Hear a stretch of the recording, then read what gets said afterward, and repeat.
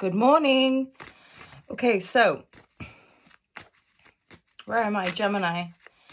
We're going to do the monthly readings. Gemini, this is your reading for September 2023. September 2023 for my Gemini lovers. I'm MJ. Feel free to check the internet for more info.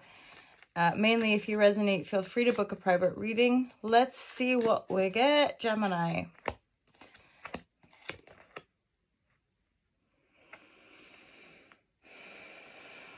So there could be a new beginning, a very healing. This is, I mean, I do feel this is a new beginning, but it's very intentional. It's something that you're likely consciously manifesting. New beginning. I feel like you've likely been intuitively guided throughout this new beginning. And for some of you, there could be a move, moving house, getting a new car. This is after, I'm sensing this, like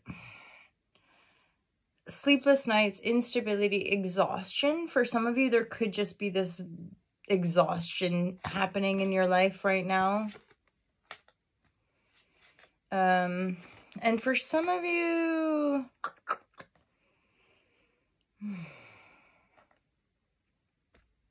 yeah, I mean, okay, so there's the move, the Hierophant, the dissolution. Some of you could be closing the door in a relationship, a romantic relationship. Okay, so if you've been dating casually, some of you are like, actually, I'm not really into this situation. I fancy so-and-so and I want to go offer them a cup of love. Or, unfortunately, somebody's done this to you. Like, yay, let's date. Oh, actually, I've met somebody. But thanks, kind of thing.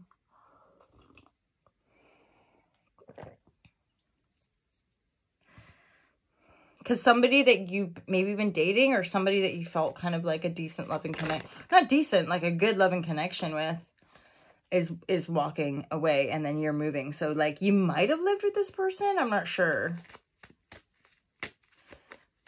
Whoopsie daisy. I would say as well that there's a lot of people, and you know, it's summer here in the Northern Hemisphere. So I'm kind of getting that sense of like, you know what, I feel like this is all good, and you might just be reinvigorating your dating sense of things. And like straight up, if someone has walked away, it's because it just wasn't anything anyway, right? Because this king that's further afield, that is likely the one who's walked away, is not, probably not telling the truth fully, actually. And for some of you, even still, this person leaving or just walking away has possibly catapulted you into a bit of a hermit mode, not expressing a whole bunch, going within, reflecting, right? Especially that 9 of Swords and 9 of Wands, I would dare say you're having to let stuff go. The universal forces are forcing you to kind of be still, let go of stuff, go within, hermit mode, go within to rectify your own sense of self, your own heart, and your own direction.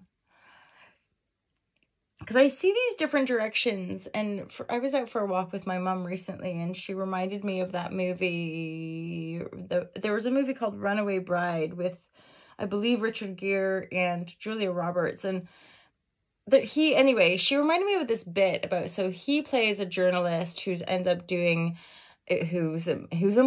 to cover her because she's now known as this runaway bride. She leaves men at the altar. And one of these scenes was him asking her about how she likes her eggs. And it was something like her preference for eggs was always whatever the dude she was with. And what that reflects to us is like relationships don't work when we don't have our individual sense of self. And so this Ace of Sword, I feel for some of you, not all obviously, is helping you take a new beginning to know your own mind, to know your own intuition. And in the interim right now, this looks to be a singular journey. There's one person in the Star card, one person in High Priestess, one sword, one person in that Eight of Swords. So I think for now, maybe there's, I know, like you might be buying a car, you might be moving house. There's definitely a bit of shifting and movement. I dare say at least one person or you are cutting something, walking away. This isn't working. I'm exhausted. I'm mentally frazzled. Like I can't, almost like this sense of like, I just don't have the room to date right now, or I don't have the mental, emotional energy to date or offer a potential other partner anything. So I'm going to just focus on me, focus on my new beginning, focus on my healing and trusting that evolutionary journey. Definitely some hermit mode could do you some good, because that sense of, so, and then another layer, if you're in like a positive established connection, it's that if you're overly exhausted, overly tired, not sleeping well, working too much, your partner might be like, what's up? Are we ever going to see each other? Or are you seeing someone else? You know, like they might think that all this work is something else. So be aware, make sure there's a kind of clear communication.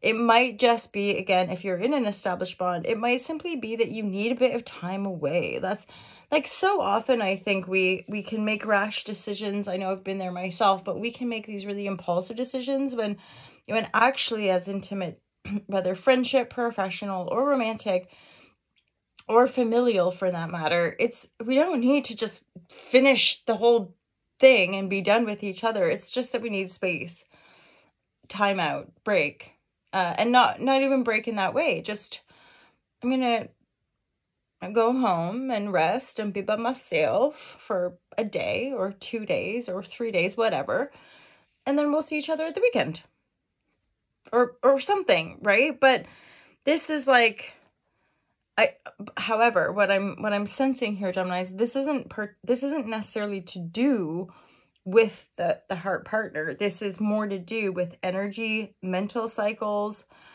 and then the working, whatever is going on creatively, mentally, energetically. Like just the simplicity for some of you might just have a lot going on work-wise. It's that simple, and you're tired, and through the exhaustion or through the busyness of the working life, there's a little bit of rumble going on in the noggin, right? As far as like, I'm anxiety, I've got this, that is putting a strain on the love life. Simple. And that strain could have the other person or you being like, what the F is going on? And there again, communication can bring back the love for sure. Yeah, Page of Cups.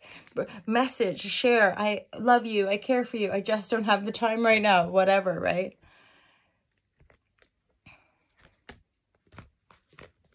There is an energy here, which I know is challenging, right? But there's this energy coming through for the collective around, yo, go with the flow. Don't rush things. Don't force it. Go with the flow. Things are going to leave our lives. Some things are going to come into our lives. At this point, none of us are in control. There's a discernment, right? All this manifestation, razzmatazz, the manifest our best life, which all of it is, I just sort of have that open-mindedness of all is valid, or not, right? But like, you create your own reality. As far as like, we are conscious creators, obviously. We have hands, we have eyes, right? But control is a different thing. And having to control, especially when it comes from a place of fear, that's not manifestation vibration, lovers. The manifestation is like a pure kind of openness from the heart space that comes from the divine, you know, in our inspirational eye, and it's truly, truly miraculous. Whereas like micromanaging our reality and everybody in it, and trying to micromanage our diet and everything in it, and try to like, that's not manifestation. I know it sucks because we all want to know, right? Like we all want to like, I know know. Oh, fuck it. I don't know. I don't know anything. But the cards are fun, and it's great to connect with you guys on the internet. I hope that you enjoyed that reading. I'm gonna leave it there just because. Hope you have a great day, you guys. I look forward to seeing you all soon. Take care. Peace out.